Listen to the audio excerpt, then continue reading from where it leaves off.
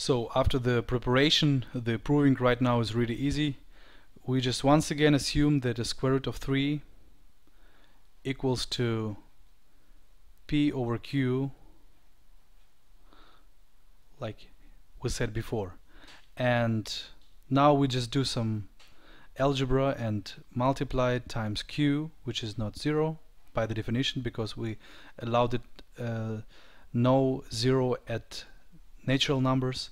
So we have square root of 3 times q equals to p, and then we have a scale with the same weight on both sides, so we square it and we still have the same balance. So we have 3 times q squared equals to p squared. And now we say, okay, p squared is 3 times something. That means that p squared is a multiple of 3, but as we can see on the page 4, we proved if a squared is a multiple of 3, a itself must be also a multiple of 3, which means that p squared is a multiple of 3, or let's say 3 times k for some integer k. But if p is 3k, then p squared is 9k squared.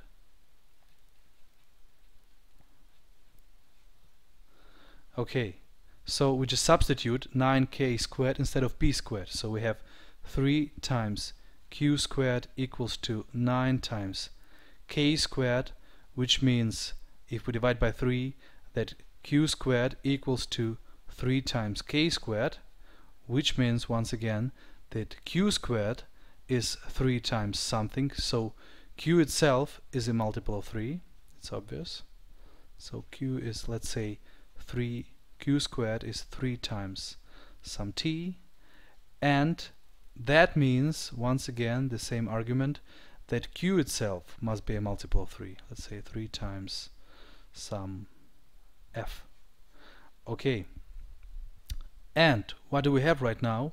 We have a square root of 3 equals to p over q, which is, by our proof, we have, let's say, 3 times k over 3 times f, which is a contradiction to our assumption that p and q have GCD equals to 1. Yes, because we can divide it by 3 right now, so this is exactly a contradiction to this condition.